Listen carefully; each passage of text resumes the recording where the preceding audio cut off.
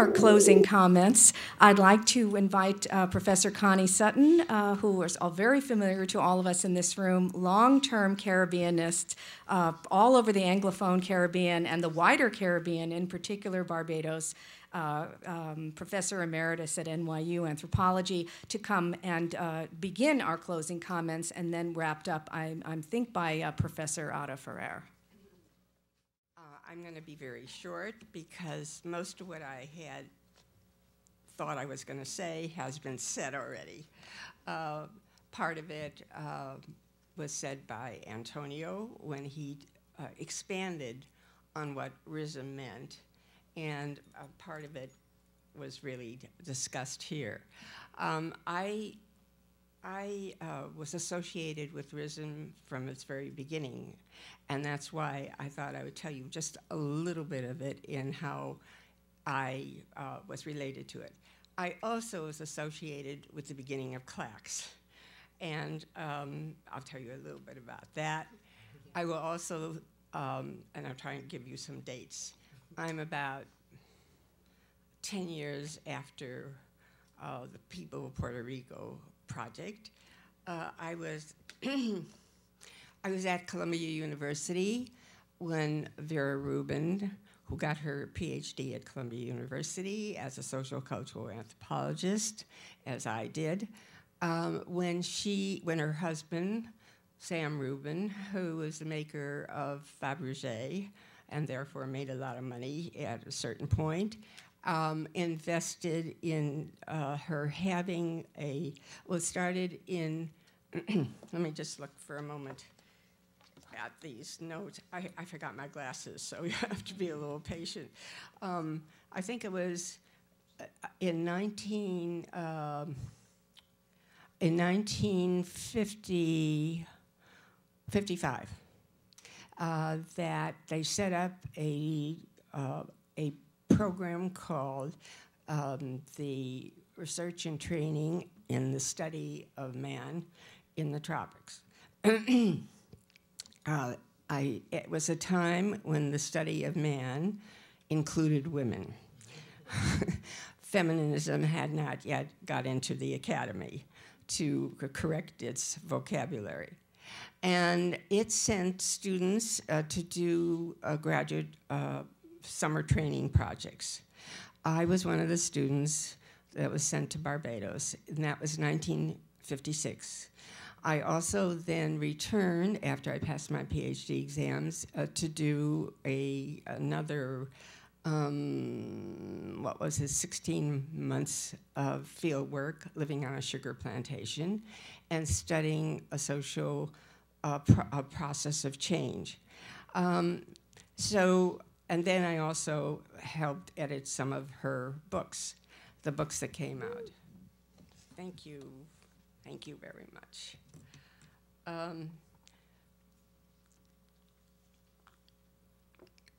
So I am, you could say, a product of RISM. And RISM, not just its archived material. Also, as I think Antonio mentioned, right after that period, actually starting in something like 1958, 1960, there were a series of conferences that were sponsored by Vera. All of them had to do with the Caribbean and some of the theoretical problems about pluralism and stratification and what kind of culture it had, and so on. And those conferences usually brought together West Indian scholars who were rising at the time, with U.S. scholars who were beginning to do research in the Caribbean beyond Puerto Rico. Because her project tended to be more focused on the West Indies. She was a student, as Antonio mentioned, of Stuart. At least she admired his approach, and she tried to take that into the wider Caribbean at a time politically when the Caribbean was itself undergoing significant changes beginning toward independence. She also, RISM also, okay, so I started teaching at NYU in 1961. And she and RISM, which by that time also had Lambros Comatas, who was one of the graduate students who went to Barbados at the same time I did, and then finished his PhD in Jamaica. He was already part of an important part of RISM as an institution. And she, after I'd been teaching for about 10 years, I decided, I decided to have a conference, which was, I can read it, which was financed by African American Studies here at NYU and RISM, and it was entitled The Afro-Caribbean and the Black American Experiences, Comparative, I have to read my own thing, comparative perspectives. And Vera provided the other part of the funding to bring over the people from the West Indies and to bring over C.L.R. James, which was a very significant thing. And I actually have here the conference and this, which I don't think is in the archives, but I will go over this and I will contribute it to the archives. Okay, that was a very significant turning point where we were bringing the people from these two areas to discuss what their experiences and definitions of racism were.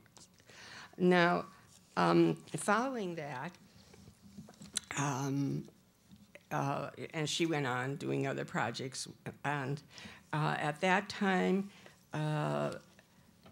the original training program had shifted and it became RISM, independent of the Columbia University Anthropology Department, and in its own house, and on 72nd Street, as you remember. 72nd? 78. And with Lambros Comatas as her initial, get this straight, let's see.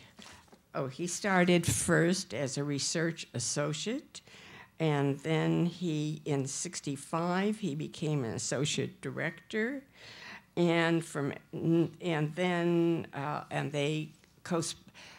they were co-principal. They wrote projects. They got funded for projects. He studied, as you know, a famous study of ganja in Trinidad, and in Jamaica, sorry. And they did things in Bolivia, and they did Peace Corps, so on and so forth. So a lot of things were going on, and there are records of that. I don't know if they're part of this collection. They are, okay. And then he became associate director, and when Vera died in 1985, he became director and president of the board. That lasted only until 2001 for family reasons of who took over RISM. But I want to use this opportunity to say that he played a very significant role in the collections that were made. And he also, I'm going to pass around, he also took on not only collecting material into the RISM library and being in charge of giving grants to students at CLACS when they first summer training, and having fellowships at RISM. It was a central place for upcoming Caribbean students who benefited from the collections there, but also benefited from their fellowships and their scholarships. And his, let me just go on and say. A lot of the material that he put together is, and I'm going to pass this out, is here. But there's material, significant material, that he has on a website in which I suggest that, including the education study that was done in the 1990s, just before M.G. Smith died, and which covers Trinidad, Barbados, and Jamaica. I'm going to pass this around, which tells you about the databases that he has on his website. He's a professor of anthropology at Teachers College at the present, and unfortunately was unable to come and explain in greater detail much of the material that he has here. Here. And I found going on his database very, very useful, so I wanted to recommend it to you. Going back a little bit, I tell this story about, well, yeah, thanks. I also have material here. I didn't have this reproduced, but I can leave it for reproduction, on a report of the various activities of RISM. Okay, 0 minutes. All right. I want to thank Ada very much for putting together this conference, and I also for the book that she wrote, which I think is wonderful. And I want to say that throughout the years that I've taught here, which is long from what I would say 61, 62 until where I finally stopped teaching was 2002 or something like that. I've had wonderful Caribbean students who have benefited a great deal, both from CLACS, which I helped create, because prior to CLACS, we had here what was called the Iberian and Hispanic Studies Institute. And I was getting, because of the change in the immigration laws, I was getting more and more Caribbean students in my course. And we went to the dean and we said, this cannot go on any longer. We've got to have a Caribbean and Latin American program, which has developed and which has become, which I've been associated with, and which has become a very important source for Caribbean scholars, for those who want to be Caribbean scholars and for Caribbean people who have populated here. I also was the first person to introduce a course on the Caribbean at the undergraduate level, and that was in the early 70s, and the first person to introduce a graduate course in anthropology on the Caribbean, which now Aisha is teaching, right? And I'm just very, very pleased to have this event occur, both for CLACS and also for continuing research, historical research and anthropological research on the Caribbean. It became not just a field site for me, it became a total enmeshed way of life. Just to tell you that when I went there, we were the only anthropologists in Barbados to hit the island. It was the first time. I went as a married woman without my husband, worried a bit about how people would feel about that, only to find that everybody thought that was fine. The only thing they worried about is I did not yet have a child. I had to bring that child back 10 years later. But in any case, my husband, on the other hand, said, my deceased husband said, you know, I know when I married you, you were going to go away and do field work. But I didn't think you were going to bring the whole field back with you, which is what happened. And our whole life became involved with and enmeshed in with Caribbean people. And I like it that way.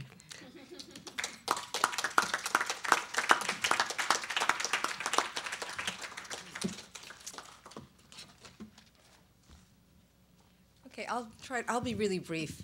You've been sitting here a long time, and the staff is waiting to give us the reception so that they can go home. So I will be brief. I just wanted to say, just to wrap up really quickly and just remind us that part of what we've been trying to do, or what has gone on, is a crossing of boundaries in many ways, the crossing of boundaries between anthropology and history, in that we've showcased work of scholars who themselves identify as anthropologists who do historical work, or historians who do anthropologically minded work. But in some sense, because the subject of the symposium or workshop or conference has been an anthropological archive, the panels necessarily have sat at the meeting point between the methods of the two disciplines, so between archival research and ethnographic fieldwork, in that a lot of what we're looking at is notes from ethnographic fieldwork. We've also, on and off, crossed boundaries between the anthropologist and the informant or the subject. We saw that a lot in the, both with the Picabea and in the Tasso panels that came up briefly today. And I just have to, since I've worked most on the Cuba papers, just point out that in the case of the encounter between Withers and Picabea, it was a generative, rich encounter, but ironically, it was more generative for Picabea, who ended up producing much more work than he could have ever imagined, right? That 1,500-page manuscript. Meanwhile, Withers went home and couldn't produce a thing. So it was just an interesting inversion there. It's also, anyway, the conference has also been, has crossed generational boundaries, right? We started with Sidney Mintz, whose work is highlighted in the Puerto Rico part of the collection on display at the archives. And we've had scholars of several generations present, and we have students here who are reading the papers in the collection for the first time. So I think that was also part of our purpose. And the other thing, which has been a little bit harder to do, is to cross boundaries within the Caribbean. So in our course, we try to include British, Caribbean, French, Spanish. In some sense, the collections that we've highlighted don't necessarily lend themselves to that. And so I wanted to end with just a few points of things that haven't come up, or that have only come up tangentially, that might be areas for further interrogation. And one has to do with that. How do we cross the different Caribbeans? Why doesn't that come up in the documentation? You mentioned the significance, for example, of the Cuban Revolution in the other Caribbeans. Why is that? Does that come up in the documents? In the archive? Why not? How can we read for that if it doesn't, et cetera, et cetera? Another theme is that of migration, which has come up again, just mostly in the question and answer, but I think is really critical. We talked in the morning panel in Jorge's paper on the comparison between Tasso and Manolo.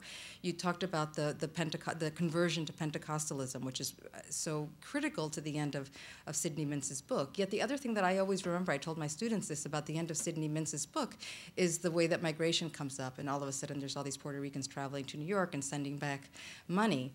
Ana Vera brought it up in her paper, right? In the newer generations, people either want, earlier wanting to leave the farm, go to the city, or leave the country and come elsewhere. So what, and in the British surveys as well, the subject of migration comes up a little bit, not as far as I've been able to tell. But how can we?